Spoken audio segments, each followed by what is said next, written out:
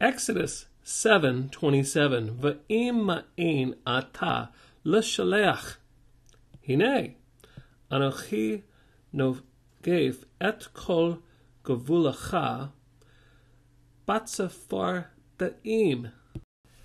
Now in this context, Moses has been sent to Pharaoh to say, "Thus says the Lord, release my people." And we continue with his message.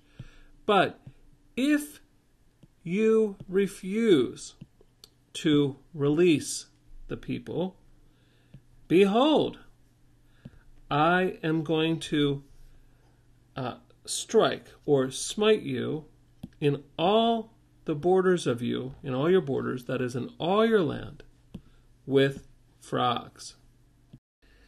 Ma'in, this is just a little tricky to get at this form. Now, this is a PL participle masculine singular, and we have the subject spelled out, you. Well, the reason it's tricky is normally here at the beginning we'd have a mem with a shva attached to the front, and that's not what we have. We just have the rest of the participle.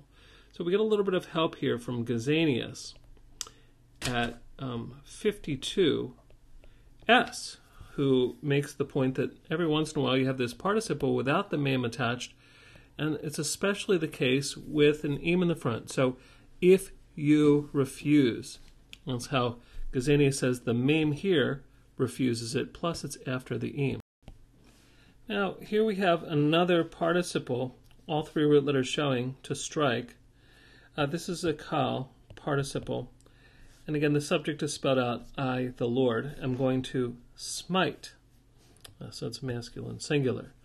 And here we're going to return one more time to Gesenius to get just a little bit of help with the sense here. Why isn't this in the present sense of the term? So Gesenius at 1:16 p helps us to see that when we have a participle, especially when it's with the term behold, that is, hine, just as we have here. So behold, then it's almost a contingency. I'm about to. So there's something going to happen in the imminent future. I am about to smite all of Egypt.